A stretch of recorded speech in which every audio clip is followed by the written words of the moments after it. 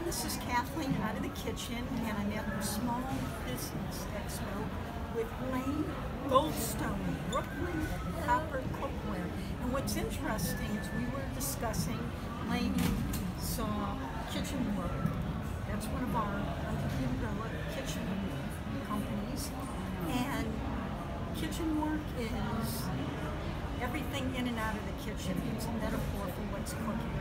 So Lane asked if we're involved with cooking. Sort of. It's a metaphor. But why don't you tell us, my viewers, about Brooklyn Copper Cookware? Sure. Made in the U.S. Certainly. So Brooklyn Copper Cookware is the only manufacturer of solid copper cookware in the United States, and all of our cookware is made of 100% solid copper and iron handles and a tin lining.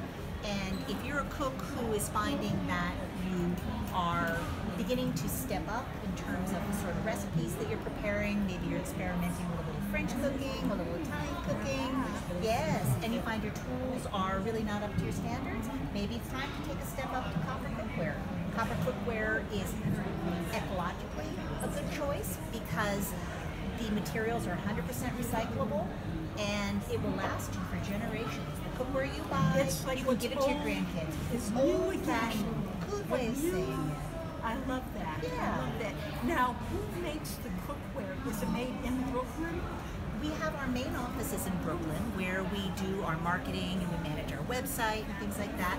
But the copper cookware is actually made in several different locations. So our handles are made in Indiana, and the pan bodies, the way you make a copper pan is you take a flat piece of copper called a penny, believe it or not, and you put it on a machine and you're spinning it and you're shaping it, and then you attach the handle, and then we apply the tin lining, and you have to polish up the outside, and then we ship it to you. So now, do you give any tips on polishing? That's you want me to tell you all my secrets? Okay. You could just give okay, one secret. One to the viewers. I can get to your the viewers. All right. So if you want to know a really easy, non-toxic way to keep your copper cookware bright and shiny, what you can do is if it's just a little bit dull, you can use a lemon because it's acidic, and that'll help shine it up.